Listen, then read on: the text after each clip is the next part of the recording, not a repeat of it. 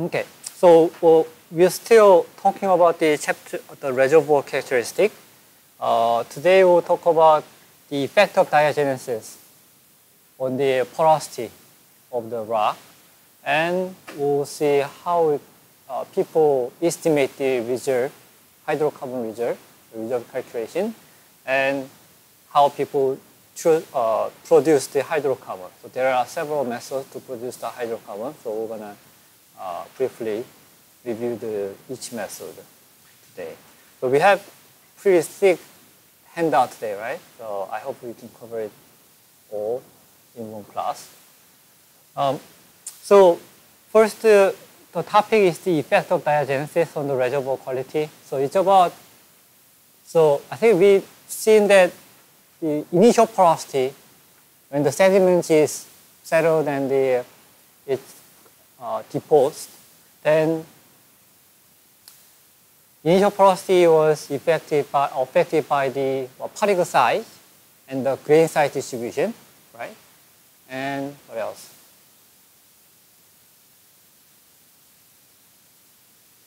Was there more? And then after the initial barrier, the initial porosity will keep decreasing with time, right? As it gets deeper, you have a compaction, and also the overburden stress will increase. So, and including all these secondary effect, we call it diagenesis. So there could be some compaction effect when there's a porosity reduction. Right? So once the barrier begins, many changes take place, and porosity is diminished, and permeability is also diminished. And any changes with time is referred to as the diagenesis. So it involves the times.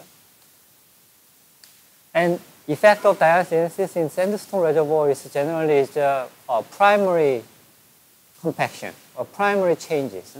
So the porosity reduction is normally caused by the compaction, and secondarily can be reduced by cementation or increased by the dissolution. And in the carbonate, as we know, the compaction is not the primary thing, so secondary effect is more dominant. So you have cementation and the dissolution. So we're gonna see what kind of diagenetic process affects the porosity and the reservoir quality. Generally, the sandstone reservoir have porosity of 20% or 10 to 20%. And the permeability is about millidarcies. So when the reservoir has the permeability larger than 100 millidarcy, we call it very good reservoir, good quality. And less than 10 millidarcy is a very poor and tight reservoir, right? So in average, it's about tens of millidarcy. And porosity at a given depth can be determined from the porosity gradient and the primary porosity. So this assumes that the porosity decreases with depth. So if this is increasing, this is the porosity, then this will be the gradient, right? The G or delta. So here the porosity D is the porosity at a given depth of interest, and the porosity P is the primary porosity at the surface. That's the initial porosity that we talk. And G is the porosity gradient. So here gradient is given as percent porosity per kilometer. So you will see 1 kilometer per kilometer how much porosity is being reduced. So this graph shows the porosity reduction with depth, and depending on the region and the geological condition, you have a different gradient, right? So some area you have very high gradient, so G is high, and here you have a very low gradient. Here it's more stable, we call it, in terms of the porosity reduction, and here is less stable. So stable means that the porosity is being more like consistent with depth. But less stable means the porosity is being reduced rapidly. And main variables that affect the porosity gradients are the mineralogy and texture, and geothermal gradient and the pressure. So if you have a quartz, then because the quartz is very stable, so that it will be chemically very stable. Right? And if you have a carbonate, then that's very friable and it's very chemically unstable, so it may be more subjected to the secondary diagenetic porosity change. So volcanistic, for example, volcanistic sand, it's chemically unstable, so you have a high gradient. And pure quartz sand is stable, so it's the lowest gradient. And so it's about the mineralogy. Right?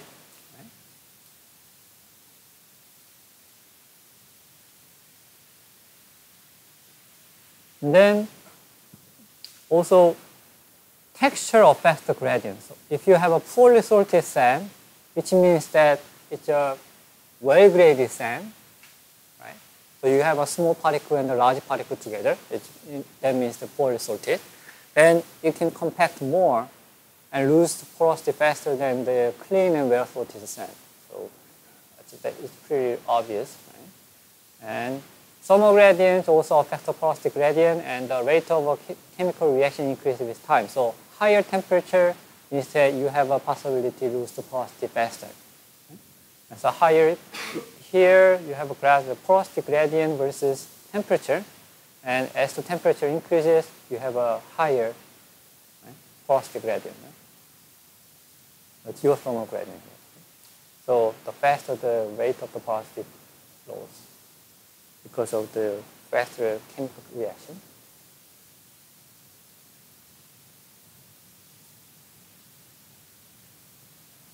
Now what happens if you have an overpressure? So if you have an abnormal pressure which is blocked by some barrier, right? So there could be some overpressure, right? So there was some condition to have the overpressure. And when there's an overpressure, it means that the water inside is blocked, it's isolated. So then there will be no circulation, right? And circulation is very important in terms of the diagenesis, right? When you have a fresh water or some other conical water coming to this region, then you have a mineral coming in, or it could be acidic water or the basic water, right? But if the water is stagnant and it is stationary, then there's no chemical reaction very active. So abnormal pressure preserves the porosity reduction by decreasing the effect of the compaction. And once you have the petroleum that's trapped, then the circulation of the conical water is diminished and further cementation is inhibited. So it's the same concept. So when you have a sedimentary formation which is in the trap, that means that the hydrocarbon gets accumulated and the water doesn't move, so that you don't have any chemical reaction. But they will be very small and minimal chemical reaction. So presence of oil and gas helps the preservation of porosity in sand. So generally, if you have a cap rock and there's an oil reservoir and there's another formation, that's the water-bearing formation, then here the porosity reservoir is much higher than the underlying formation because of the presence of the oil and gas. So you can see it from here, the water saturated sand, it decreases like this, and the oil saturated sand is higher than the water saturated sand, and the gas saturated sand is here in terms of porosity.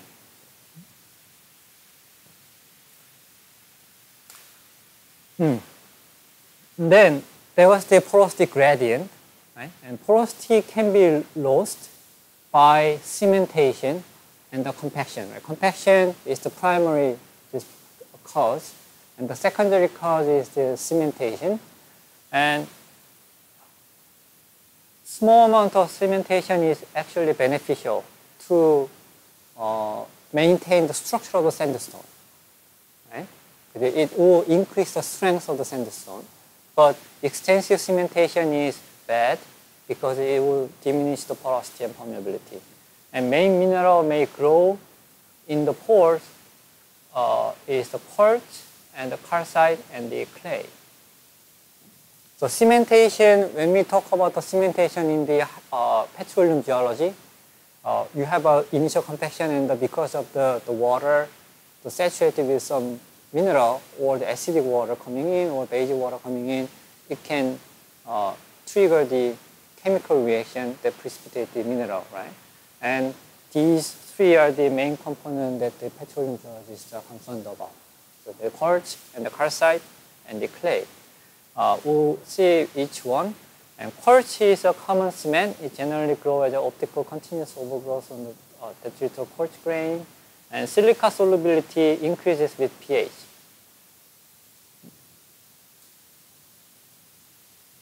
So you have a basic water somewhere, and that's been dissolving the silica, and when this water comes into the reservoir, and when the pH is right, then they will precipitate out, right, the silica, so that the quartz can grow. So quartz cement is growing and filling the gap here, right? And calcium carbonate also can grow well, right? Have you, like when you go beach and reef, right? These kind of carbonates are all grown by the cementation and the crystal growth, right? So 산호 키워봤어요? 산호가 영어로 뭐지? The reef? So like in a 산호 키우면 마찬가지로 그래도 calcium carbonate. It's like a shell growing up, right? So the calcium carbonate solubility increases with decreasing pH. So acidic water, it dissolves the calcium carbonate more. And calcite cementation is result of the alkaline fluid moving through the pores. Quartz and carbonate cements are both found at shallow depths, and they are commonly found at the top and bottom of the reservoir. So when there's a shale, so this is the shale, and this is carbonate, maybe limestone, or maybe it could be just sandstone. So because of the compaction with time, the water will be squeezed out to the lower permeability, higher permeability bed, right? So the water comes in and they precipitate out. So mineral comes out. So that when you look at the sonic log, this is the higher velocity, VP. You can see that this is the shale, and in the sand formation, you have an increase at the top and bottom. Okay? So calcite cementation is enveloping the sand body in this case. So this is it's commonly occurred in the sandstone formation.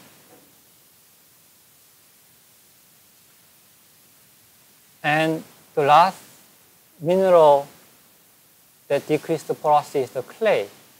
And clay is, we're going to talk about it soon, but the parent material is the rock, right? The clay is generated from the rock. And clay may be present in the sandstone either as a detrital matrix or as an orthogenic cement. And here the detritus is the chip, rock chip, it's broken, and fragment. And the orthogenic mineral means that it's formed by precipitation instead of being transported from the somewhere. Right? So orthogenic mineral is formed in situ at that place from the solution. Right? That's the definition of the terminology.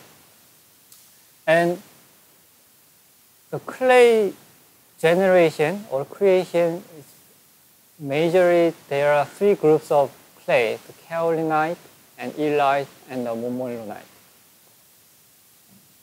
Because we are very familiar with these three clays.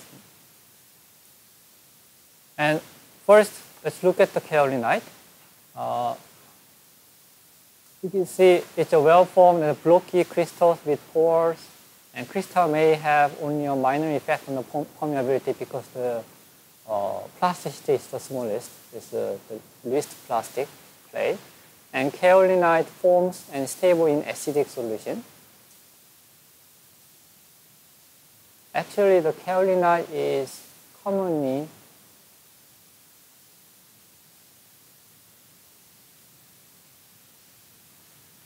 from the feldspar, transformed from the feldspar. And it occurs in continental deposits. So in the on land, onshore, sorry. So oxygen cement in sand that has been flushed by acidic water, so it prefers the acidic condition. And on the contrary, the illite, it grows as a fibrous crystal. You can see it's like a fiber. It's more like a fiber structure. And crystal often breach over the pore throat in a tangled mass. So when you have a sand grain and the clays are reaching these sand grains and blocking the pore, so this reduces the permeability significantly. So if you have an illite cement in the sandstone, then it's likely to have very low permeability. And it forms in the alkaline environment, which is different from kaolinite. Kaolinite prefers to be formed in acidic condition, and illite is likely to be formed in the alkaline condition. And the marine sediments you find and this kind of illitic clays a lot. Actually, in Ulung Basin, if you analyze the clay mineralogy, then the illite is the dominant clay in the sediments, so in the East Sea. And montmorillonite, also the smectite type of the mineral, it's formed from the alteration of the volcanic glass. Volcanic ash, and they are found in both continental and deep marine deposits. And montmorillonite is very famous for absorbing water and swelling, right? Like bentonite. So it has the ability to swell. And reservoirs with montmorillonite are very susceptible to formation damage if drilled with a conventional water-based mud. Because when you drill with water, it absorbs the water and it can swell. And therefore, it must be drilled with an oil-based mud. And this is also true for the shale drilling. And during oil production, water displaces oil and causing the montmorillonite to expand and reduce the permeability. So when you look at the permeability of the sandstone with the clay cement, kaolinite for the same porosity has a higher permeability. Illite is being placed beneath the kaolinite. So it's with the same porosity, about 15%, illite is about 1 millidarcy, and kaolinite is about tens of millidarcy.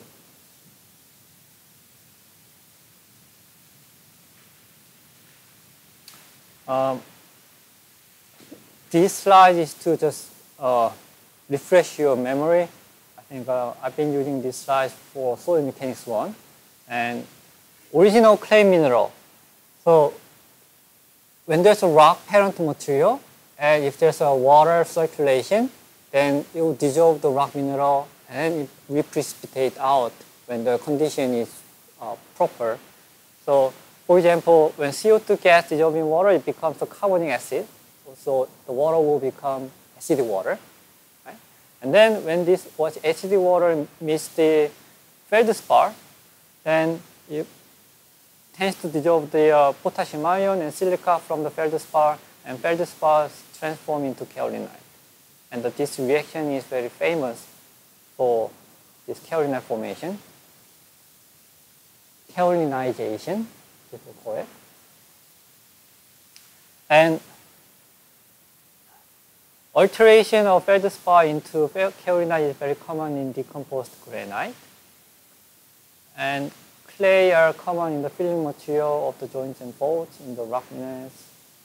And parent material and weathering. So when we look at the formation of the clay mineral, parent material and the weathering process is very important. These are the two governing factors in the clay formation. And typically, so also it's depending on the drain condition. When you have a poorly drained condition and well-drained condition, you have a different clay formation, even though you have same parent material. So geochemistry, the people who research geochemistry are very interested in this kind of a clay mineralogy and how these clay are formed depending on the stage in terms of the time, right? temporal scale, and geological condition determines what kind of a clay mineral is formed. So just to give you an idea, feldspar, as we just talked, can end up being the kaolinite and halloysite, and muscovite becomes the smectite, so it becomes the monmoullonite. And there's illite. Illite is here, right? And chlorite is here. So there are very complex relations between these clay mineralogy. Okay. So porosity can be lost by compaction and secondarily by the cementation, right? So in summary, the cementation and cementing agents was the quartz and carbonate, right, calcium carbonate, and the clay mineral. So that was that we've been talking. And also the diagenesis and temporal process can increase the porosity, right, by the dissolution. So generally leaching the carbonate cement and grain with the acidic water, it will increase the porosity, so with the acidic solution. And meteoric water can be rich in carbonic acid and the humic acid, so it can be acidic. And kaolinization and leaching generate a solution porosity that is enhanced by fracture. And also the carbonic acid solution are expelled from the moisture source rock ahead of the petrol migration, and these acidic fluid generate a secondary porosity in the reservoir bed. So then porosity and permeability are often higher in hydrocarbon reservoir than in the underlying water zone. That's the presence of the hydrocarbon inhibits the cementation by preventing the connate water from circulating, right? It moves through a trap. That's, I think we've talked about this one. Okay, so in summary, it's a simple flow chart. You have an initial deposition of the grains, right? So initial porosity about 40%, 50%, and shallow burial, the compaction and minor cementation 20% and 30%, and now porosity has been decreased. And if there's an oil trap, hydrocarbon invasion, then cementation stops, right? And if not, it's gonna go deeper and deeper, right? So you have a more cementation and compaction, so the porosity will decrease to 10%. And if there's an unstable grain, which is vulnerable to dissolution, then because of the water circulation, this mineral can dissolve so that you have porosity increase. So then this is what leaching.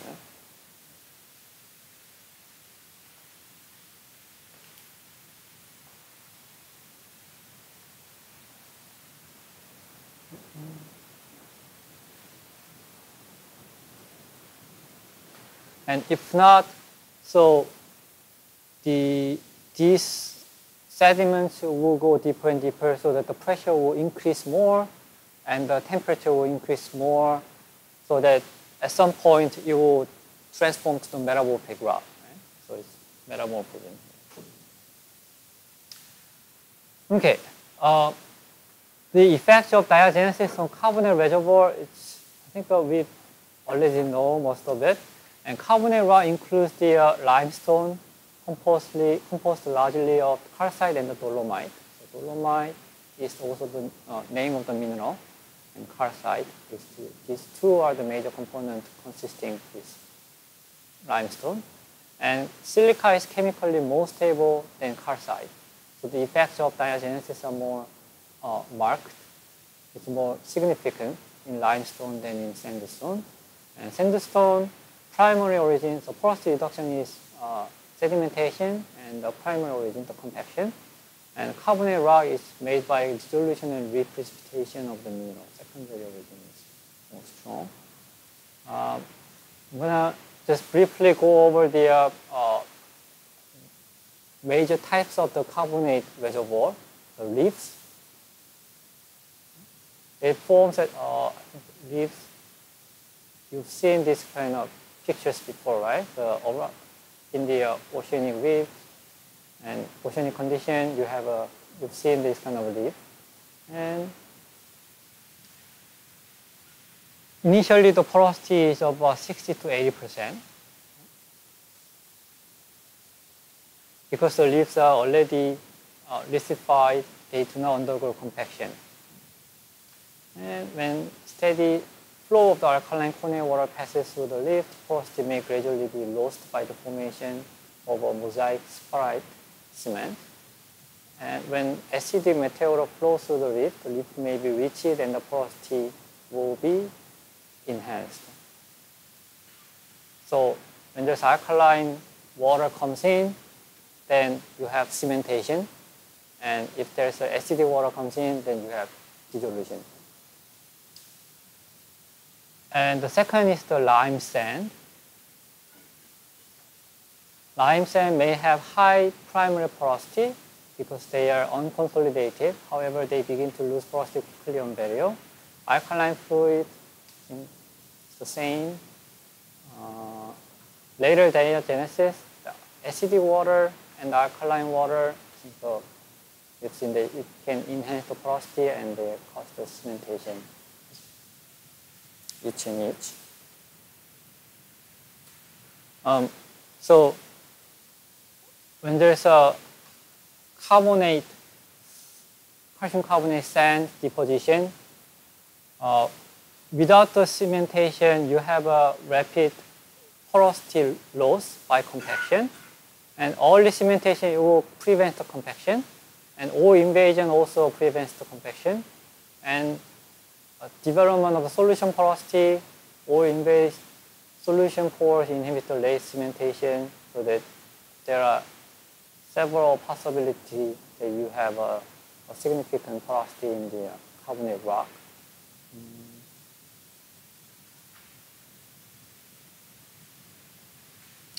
And lime mud, we'll just skip this part. So this is just for your reference. And when you look at the oceanic sediment with SEM, when you look at the particle shape, there are so many fragments which looks like shell. And these kind of minerals are precipitated from the plankton. So it's a dead body of the plankton. Okay? So it's a microbially produced. And plankton debris organism is commonly found, and it could be calcareous, so it could be made of carbonate, and it could be siliceous, so it's made of silica, SiO2. And the presence of this kind of ooze or the diatomaceous earth affects the mechanical and the hydrological behavior because it has a lot of pores and with the very strange shapes. So see different pictures. It has very internal, large internal pores.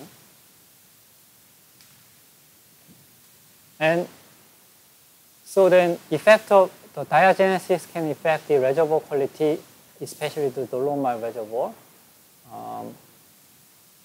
Dolomite can form from the calcite, and also calcite can form from the dolomite. And primary dolomite, here the secondary dolomite is more important, and the secondary dolomite, it forms generally under the unconformity and around the fractures. And around the fracture, because you have a higher permeability, so that the water comes in and out more, so that you have a more active chemical reaction, so that the limestone can turn into dolomite and turn also vice versa. Secondary dolomites are more permeable than the primary dolomite, and when the calcite is replaced by dolomite, bulk volume is reduced by 13%, so that it enhances the porosity.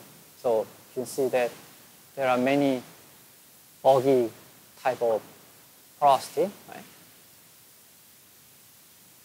That's by dissolution and volume change. And besides the cementation and besides the dissolution, also fracture and weathering can affect the reservoir quality.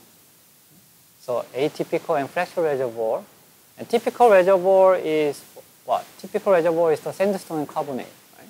And atypical reservoir means that you often sometimes find the reservoir, commercial reservoir in the shale or basement rock. That's called the atypical reservoir. So atypical reservoir is about 10%, but I think this number is increasing. And atypical reservoir ranges from various types of basement to the fracture shale. Any rock can be a petroleum reservoir if it was porous and permeable. So atypical reservoir may form by two processes, weathering and the fracturing. Weathering is generally the chemical weathering, not physical weathering, because it's very deep. And solution porosity, so this kind of a dissolution can increase the permeability, so that it can be it can play as a role as the reservoir. And fracture also can turn any brittle rock into reservoir. So we've known this one. And important part, fracture is very, these days it's very important to quantify. So there are parameters to quantify the fracture intensity. And fracture intensity index is defined as this equation.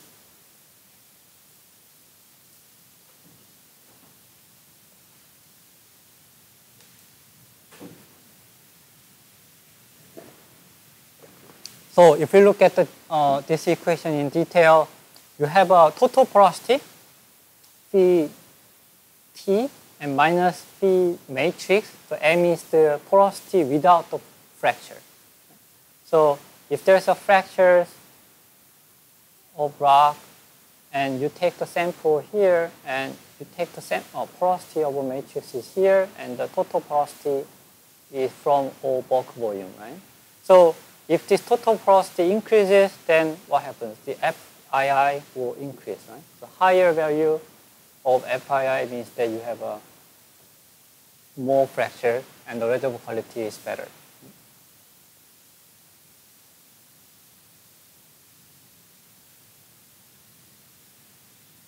The shale production, so shale gas and the shale oil production is being, because now it's possible because of the fracturing technology. So we use the hydraulic fracture to produce more oil and gas from the shale. Okay. And about the fracture, we're gonna have more presentation from Christine, right?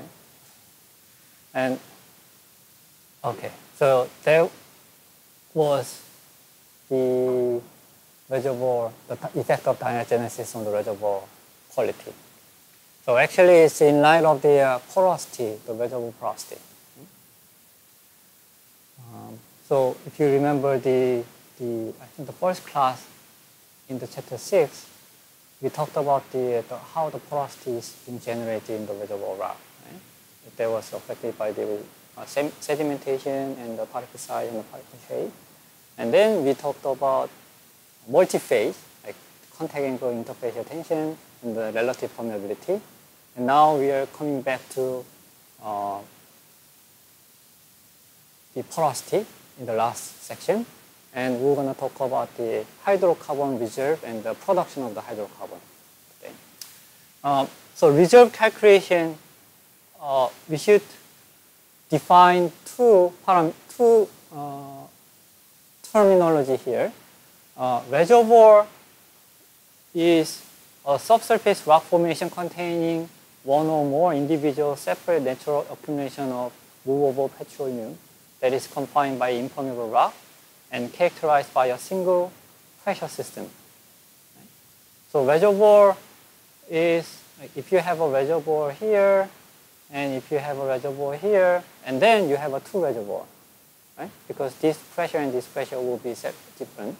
But if you have a reservoir that's like this, and the inside you have a shell like this, but if this is characterized by one pressure system, then it's just one reservoir. So that's the definition. And reserve is hydrocarbon quantity which is anticipated to be commercially recovered from known accumulation from a given date forward. So reserve means the quantity of the hydrocarbon. Or reserve estimation or reserve calculation means that how much hydrocarbon will be there and how much we can produce. So rough estimate of the reserve prior to drilling a trap can be calculated as using this equation. Recoverable oil reserve is bulk volume times the F, recoverable oil. And here the F is defined as the the hydrocarbon volume per unit volume of formation. Right? So acre is the area and feet is the thickness of the formation. Right? So acre is about 4,000 square meter, and 1 feet is about 30 centimeters. So acre feet means that 1, 2, 3, 4 right, cubic meter of the rock formation. So recoverable oil reserve gives you an idea of how much oil is there and how much we can produce from the unit volume of the rock. And the volume is calculated as follows. So when here the V, when we calculate the V, the volume of the reserve, we have a contour isometric sketch from the and we can calculate the volume using this equation. So area at the bottom, area here, here, and so you make a slice, and then sum up each volume of the slices.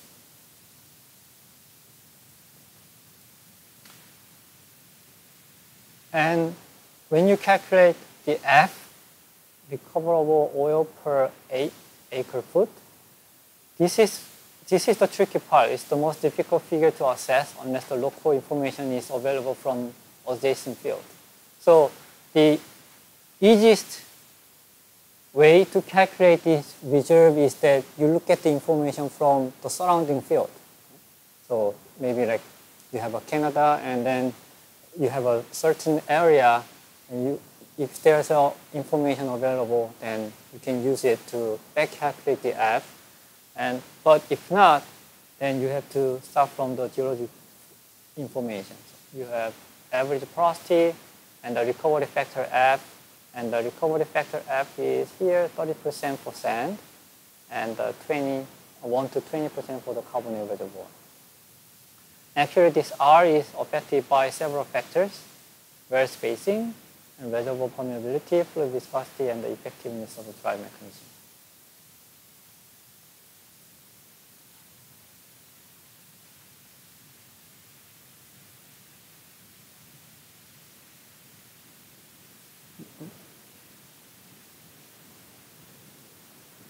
Okay. Post-discovery reserve calculation. Once a field has been discovered, accurate reservoir data become available, and a more sophisticated formula may be applied to calculate the recoverable oil. And here you can use this sequence. What is this? Yeah. That's it. I misplaced the box here. Volume is, again, is the rock formation volume, reservoir volume, and P is the porosity. So the reservoir volume or the reserve volume can be estimated from the seismic interpretation. So if you have a seismic data, then from that you can calculate the V. And the porosity you estimate from the logging data or the core data. And water saturation also you estimate from resistivity law or the core data. And the recovery factor you can estimate it, or you can get the information from a seismic field. And then FVF is the formation volume factor. You divide it with the formation volume factor because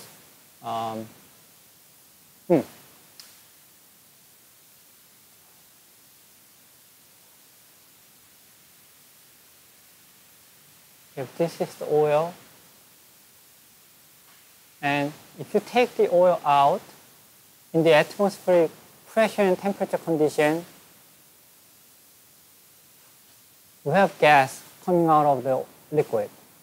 So, and you only calculate the volume and reserve this crude oil liquid, right? So the volume will decrease by a lot. So that this formation, for example, 1 cubic meter oil at the reservoir condition will contract to 0.5 cubic meter at the surface, because the gas, solution gas will come out and will just evaporate. So then formation factor will be the 2. Formation volume factor will be 2.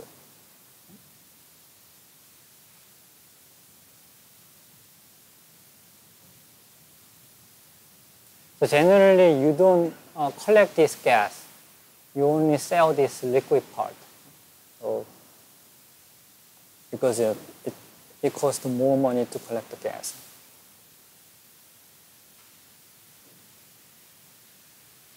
And the FBF depends on oil composition. So if you have more gas dissolved in the crude oil, liquid oil, then the FBF will increase. So, where is it? So this FBF can be estimated by calculating the solution gas oil ratio, GOR, and the oil density.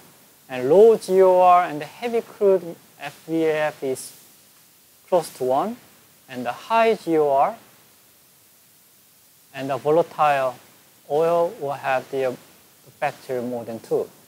So it will expand. So you contract by a factor of 2.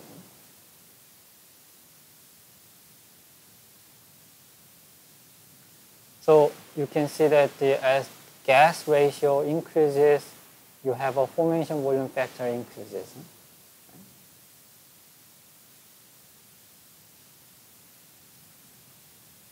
Here the GOR is defined as the volume ratio of the gas and liquid phase obtained by taking the petroleum from the reservoir temperature, pressure temperature condition to the surface pressure temperature condition.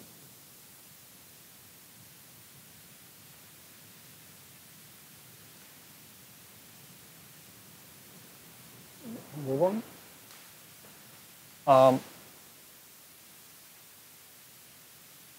But actually, as the field is produced, the pressure drops and flow rate diminishes, and the gas and oil ratio also vary depending on the type of driving mechanism. So we're going to see how the GOR vary with time. And initially, let's say that you have a reservoir, it's not being produced, then fluid pressure is higher than the other surrounding area because it's trapped. So then when you place the well and the oil will come out, right? So that the reservoir pressure will decrease with time.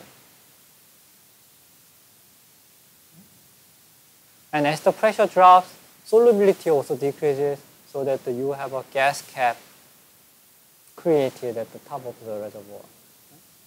And it's called the solution gas drive.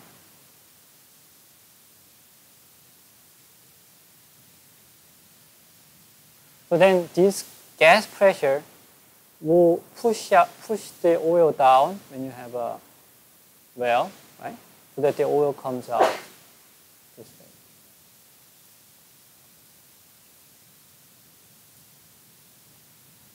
So as time goes by, the pressure will decrease, and at a certain point, you have only the gas coming out, right? And the oil, the ratio between the gas and oil will increase very high, so that the oil production will be low, right? So then it becomes more uneconomical.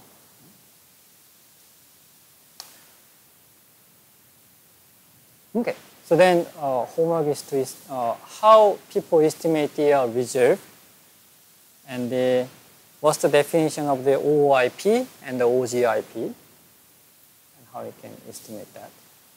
That's going to be given to you.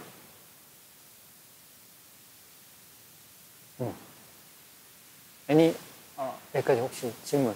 너무 빨리 왔죠? Too fast? 혹시 질문 있니? So then we're going to talk about the production method. This is more fun.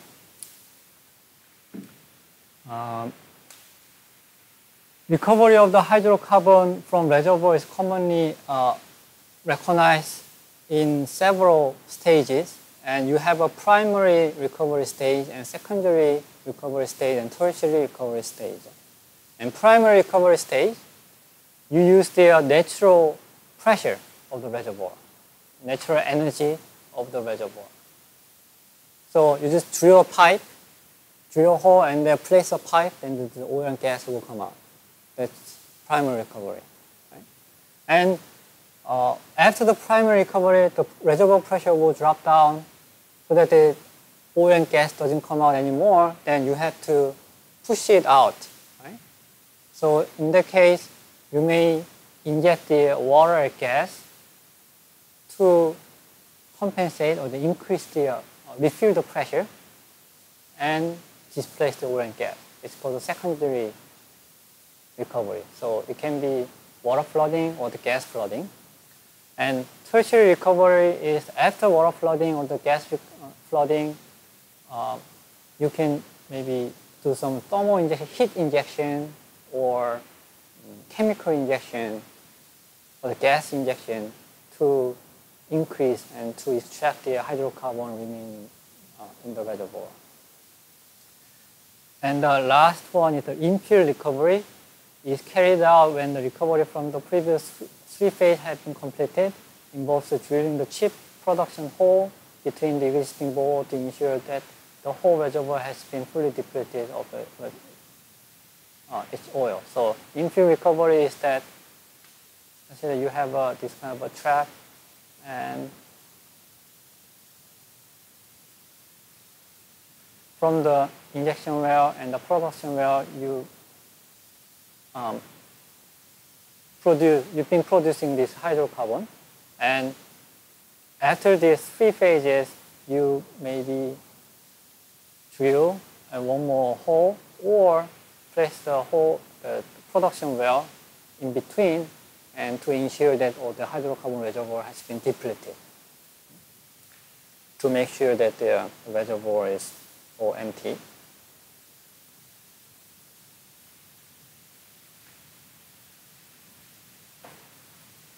So today let's look over the primary recovery drive mechanisms.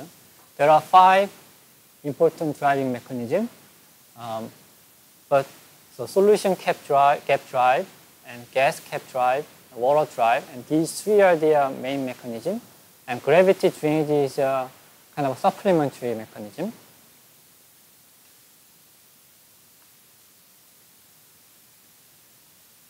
and combination or mixed driving mechanism. So you may have gravity plus solution cap or the water plus gas cap. Right? So let's look at the solution gas drive first. This drive mechanism requires the reservoir rock to be completely surrounded by impermeable barrier. And in the beginning, you have only the oil in the reservoir. And as the production occurs, the reservoir pressure drops. And exsolution and expansion of the dissolved gas happens. Right? So as the pressure decreases, gas solubility decreases, right? So that you have gas coming out, and this refill the pressure. So, and this energy pushes out the oil, and you have the oil production. So, gas exsorbing and expanding from the water phase. Exsolution means that it's the opposite of the dissolution. And solution gas drive reservoir is initially either considered to be undersaturated or saturated depending on its pressure. And it's called undersaturated when the reservoir pressure is larger than the bubble point of the oil. And as the pressure decreases, and when the reservoir pressure is less than or the same with the bubble point of the oil, then it's called a saturated reservoir. So that means that you have a free gas phase. Here, on the saturated case, we don't have the free gas phase.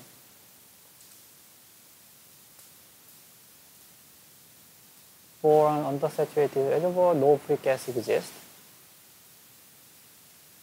So in this region, reservoir driving energy is provided only by the bulk expansion of the reservoir rock and liquid.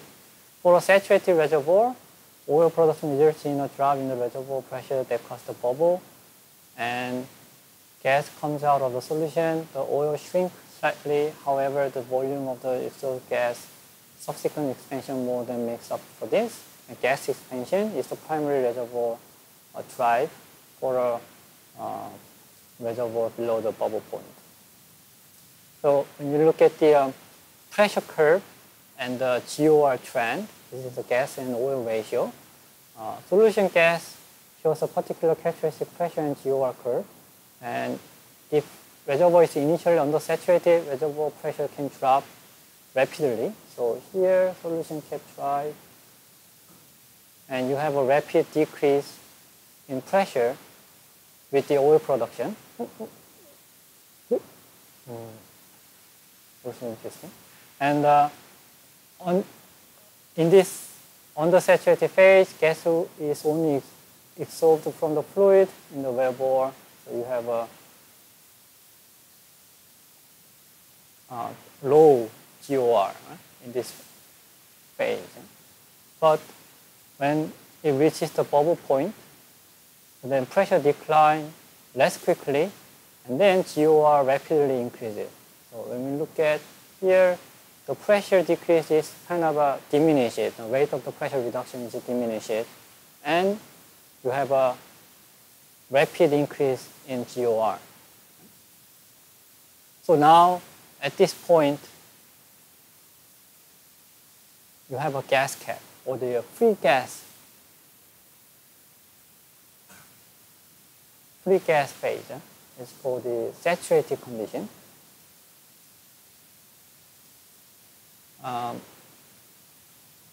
When the GOR initially rises, the oil production falls, and artificial lift system are then instituted. Oil recovery from this type of reservoir is typically 20% to 30% of the OOIP, original oil in place, and only 0 to 5% of the oil is recovered above the bubble point. And this is the same. This graph shows the geological configuration. And before production, it's only the oil, right? And during the production or after production, you see that the gas cap is being created at the top of the reservoir. So in case of the solution gas drive, it's better to place the well at the bottom of the reservoir, right? Instead of putting at the top. If you put it at the top, you will have only the gas coming out in the later stage. Right? But if you place the well at the bottom of the reservoir, then you have a longer hydrocarbon production and more hydrocarbon production. Okay. Critical gas saturation point is when the gas bubbles are separated and externally they come together and they form continuous free gas phase. Okay. So critical gas saturation point defines the point that the gas phase becomes continuous and they accumulate as a gas cap in the crest of the reservoir.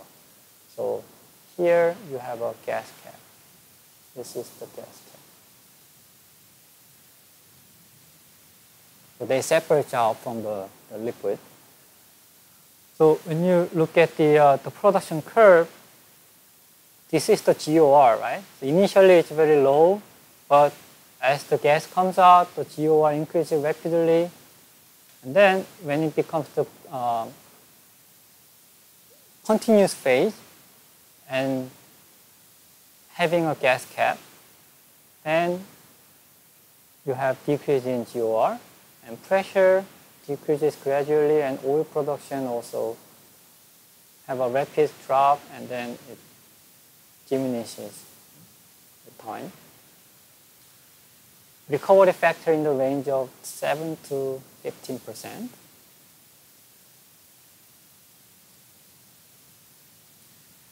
And the second mechanism is the gas cap drive. So solution gas drive was the condition that there was no any free gas, but in this gas cap drive, you have some extent of it has initially the gas cap in the reservoir. So the main source of the reservoir energy is from the expansion of the gas cap already existing above the reservoir, and the presence of the expanding gas cap limits the pressure decrease experienced by the reservoir during production. The actual rate of the pressure decrease is related to the size of the gas cap. So if you have a larger gas cap, then it will maintain the pressure more, right? Because it's acts like a cushion. So it will push down the oil so that you have a more hydrocarbon. So again, in the gas cap drive, it's better to place the perforation in the well at the bottom of the reservoir rather than putting it at the crest. Right? So this is the bad case, but it's better. And GOR rise only slowly in the early stage. Where is the GOR here? Gas cap drive. And production continues, gas cap expands, and oil and gas contact, gas and oil contact, GOC, move downwards. So that GOC reaches the production well, then GOR will increase rapidly. So this, when you look at the gas and oil ratio, it increases rapidly at this point, and this is the point that you have a gas cap touching the production well. So this is GOC, and so that it's going down with time, so that at some point you have only gas coming out from the well. Right? And pressure reduction is slower than the case of solution gas drive. Right? You see, it's here.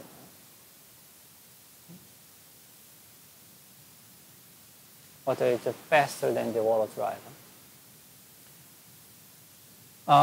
Recovery of the gas reservoir is better than the solution drive reservoir. It's about 20 to 40%. And this is, you can read it through. And thick oil column are the best, and the perforation at the base is better. Huh?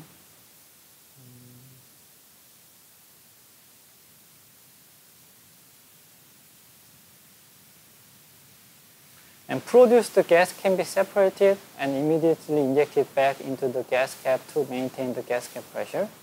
So this will help the oil production and the pressure support.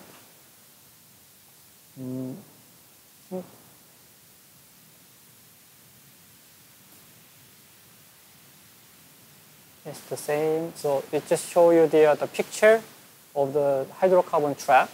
So here you have a gas cap initially, and then you place the well, and then this oil and gas contact will go down. And when you see the well bore around it, you have an oil zone and a gas zone, and you have a coning like this. The drawdown zone may develop adjacent to a borehole in a manner analogous to the reverse of the coning at the oil and water contact. You have a drawdown.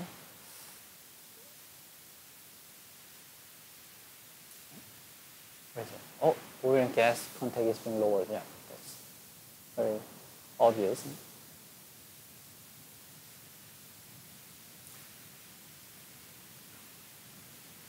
And again, the recovery factor is about 20 to 50%. And I think we talked about this one again. Yeah. We'll move on. Yeah, we'll move on to the next driving mechanism is the water drive. The water drive is that the reservoir is connected to an aquifer. So if you think about this configuration, you have a gas, oil, and the water. And then if you open this valve, what happens? Because of the head difference, water will push it, the oil will come out, right? Because of the head difference. But then this can be found in the geologic condition like this. You have an aquifer connected to the oil reservoir trap. So in this case, if you drill a hole and place a well, then weight of this water will push up the oil to the production well, right? So this is called the water drive. So then what happens? As the water pushing in, oil will come out, and the place being emptied by the oil production will be recharged, refilled by the water. So there will be a water coming in so that the permeability of the reservoir and the water flow rate will be very important. So as the oil is being produced, water invades and lower the part of the trap. So here, initially the oil was here, and as the oil comes out, water is being invaded here. Right? So that in this case, oil and water contact rises with time. Then you have a coning around the production well. So at some point in this water drive, oil, when you look at the oil and water ratio, initially the oil will be 100%, but as time goes by, the water comes in and the well will be in contact with water, right? So that you have a high water production ratio.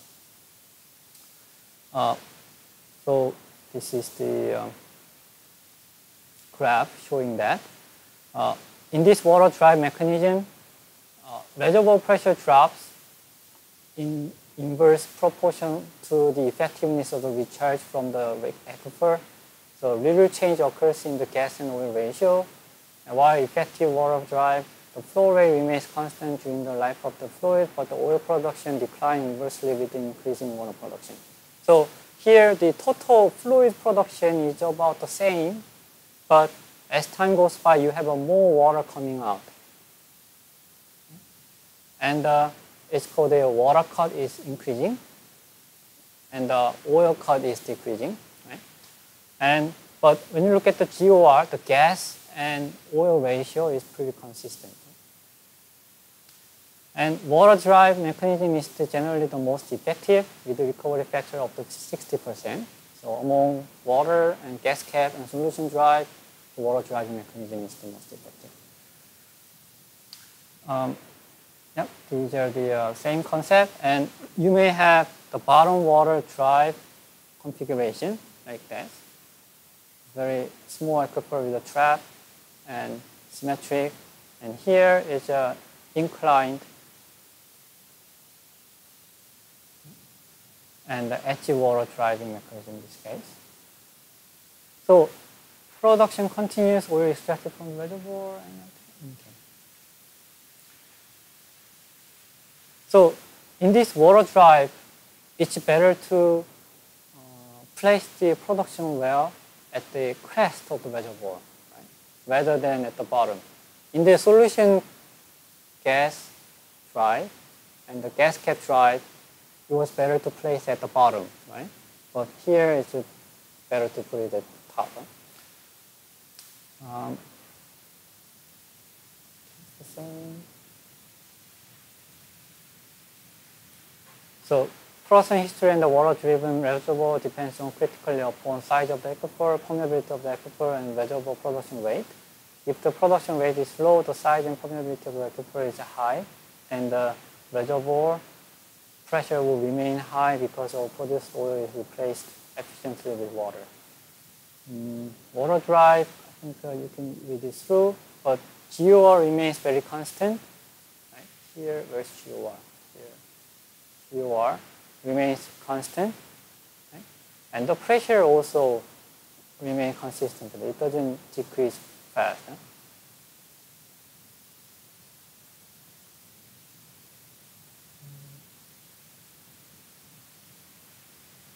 Okay, that's the duplication.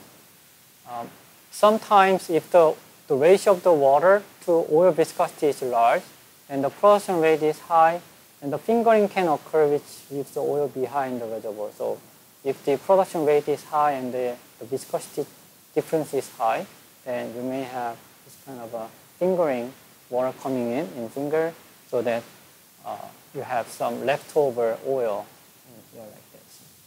So high production rate is now always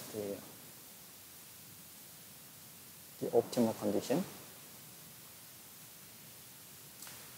Gravity drainage is when you have density difference between oil and gas and water result in their natural segregation, and then you have oil coming out and gases coming out, going up.